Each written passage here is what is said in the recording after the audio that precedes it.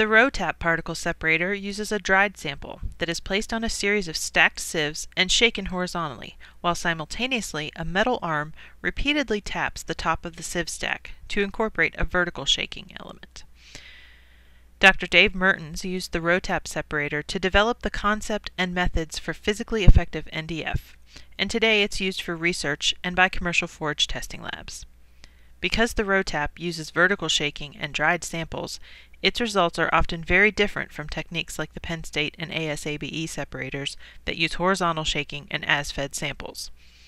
In this video, Dr. Jud Heinrichs will tell you more about the Ro-Tap method and explain how it differs from the other methods. Okay, this is a Ro-Tap separator. It's a very classical way of doing particle size on dry feed samples. It's a system that was originally used to develop the equations that we use for physical effective fiber evaluation of feeds and forages. This is a piece of equipment that actually has a bar that you'll see that actually uses for tapping the sample. We have a series of sieves, one-dimensional sieves going from the largest on top to the smallest on the bottom. We put this in, we put our forage sample in here. Again, it's a dry sample I put on here. Put the top together, then we turn it on and you'll see why it's called a Ro-Tap separator.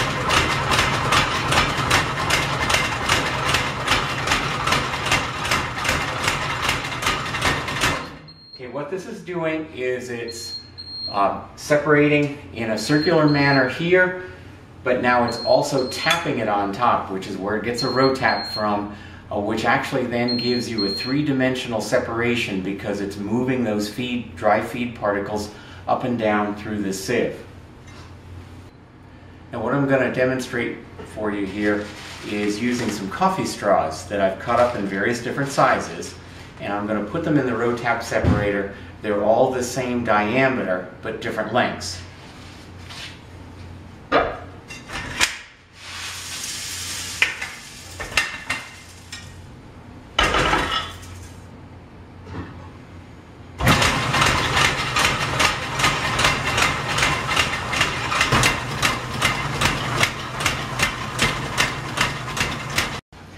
Okay, so I'm going to take these off to show you what's happened here.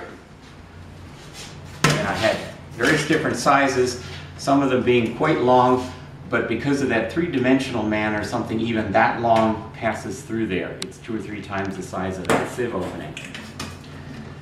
And what you see is a lot of these really long pieces will end up on a particular screen.